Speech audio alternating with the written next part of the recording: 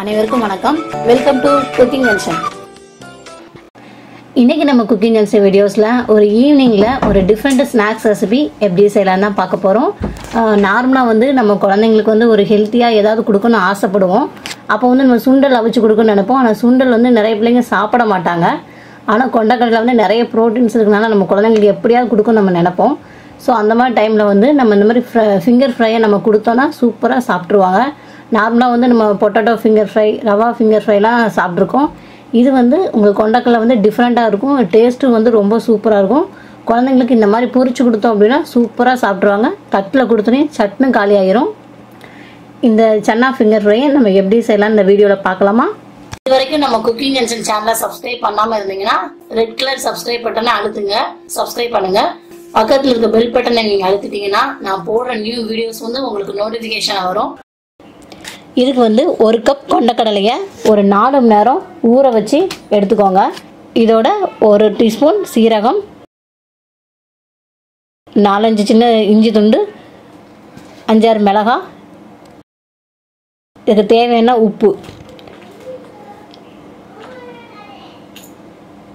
ஒரு 1/4 கப் அளவு தயிர், அதை இதோட சேர்த்துடலாம். சேர்த்துட்டு மிக்ஸி ஜாரில் மையா அரைச்சி எடுத்து வச்சுக்கோங்க.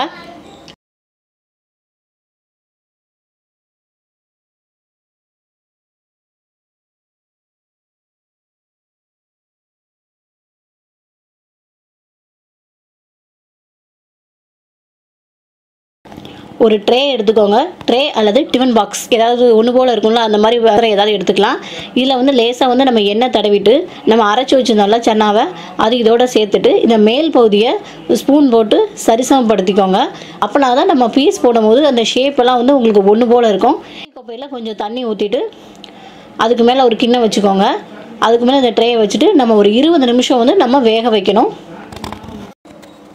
ஏன்னா நம்ம பச்சை கொண்டக்கடலையே ஊற வச்சு அரைச்சிருக்கோம். அப்படிங்கும்போது வேகிறதுக்கு கொஞ்சம் டைம் எடுக்கும்.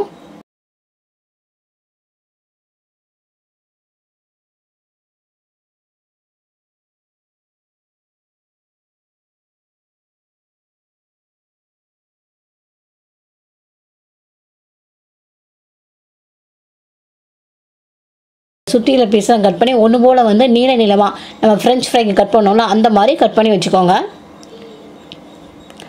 இது ஒரு டிஃப்ரெண்ட்டான ரெசிபி, ரொம்ப டேஸ்ட்டாக இருக்கும். உங்களுக்கு கொண்டக்கடலை சுண்டல் சாப்பிடாத பிள்ளைங்களுக்கு இந்த மாதிரி நீங்கள் ஃப்ரெஞ்ச் ஃப்ரை செஞ்சு கொடுத்தோன்னா சூப்பராக சாப்பிட்ருவாங்க. இது டேஸ்ட்டு ரொம்ப நல்லாயிருக்கும்.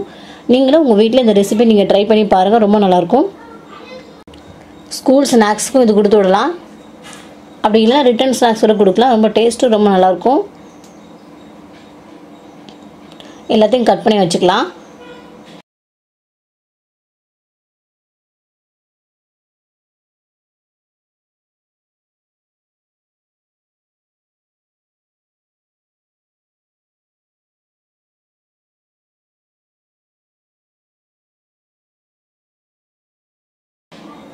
அடுத்து ஒரு பவுல் எடுத்துக்கோங்க.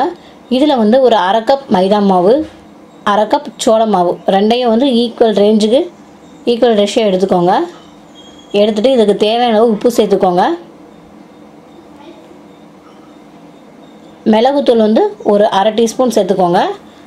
காரத்துக்கு ஆல்ரெடி நம்ம பச்சை மிளகாய் சேர்த்துருக்கோம். பெப்பரும் கொஞ்சம் சேர்த்துக்கலாம். கொஞ்சம் தண்ணி விட்டு நல்லா கரைச்சிக்கணும்.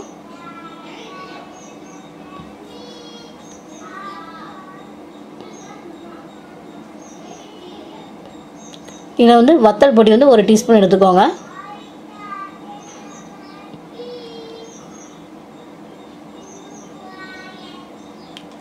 ஃபஸ்ட் நான் வத்தப்பொடி போட மறந்தாச்சு. அதனால் நான் மாவு கலக்கின பிறகு வத்தப்பொடி சேர்த்துக்கலாம்.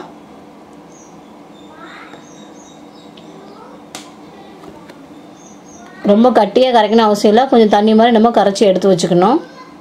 இது டிப் பண்ணுறதுக்கு தான்.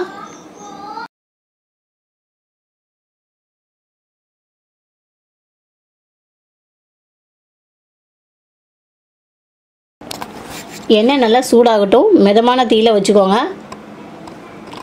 நம்ம கட் பண்ண பீஸை நம்ம கரைச்சி வச்ச மாவோட டிப் பண்ணிவிட்டு பிரெட் க்ரம்ஸோடு நம்ம பரட்டி எடுத்து போடணும். பிரெட் க்ரம்ஸ் இல்லைன்னா கூட நம்ம வெறுமனே கூட நம்ம பொரிக்கலாம்.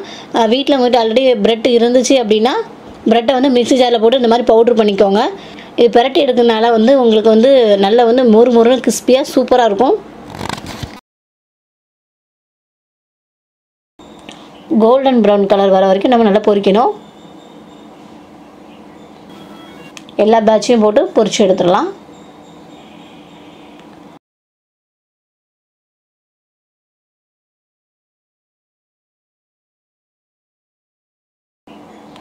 சூப்பராக கொண்டக்கடலை ஃப்ரெஞ்ச் ஃப்ரை ரெடி ஆகிட்டு. உங்களுக்கு இந்த வீடியோ பிடிச்சிருக்குன்னு நினைக்கிறேன். உங்களுக்கு இந்த வீடியோ பிடிச்சிருச்சுன்னா நம்ம சேனலுக்கு ஒரு லைக் கொடுங்க. உங்கள் ஃப்ரெண்ட்ஸுக்கு ரிலேட்டிவ் ஷேர் பண்ண மறக்காதீங்க. மறக்காமல் நம்ம குக்கிங் அண்ட் சேனலை சப்ஸ்கிரைப் பண்ணி வச்சுக்கோங்க. அப்படியே பக்கத்தில் இருக்க பெல் பட்டனை ப்ரெஸ் பண்ணிங்கன்னா நான் போகிற நியூ வீடியோஸ் எல்லாமே வந்து உங்களுக்கு நோட்டிஃபிகேஷனில் வரும்.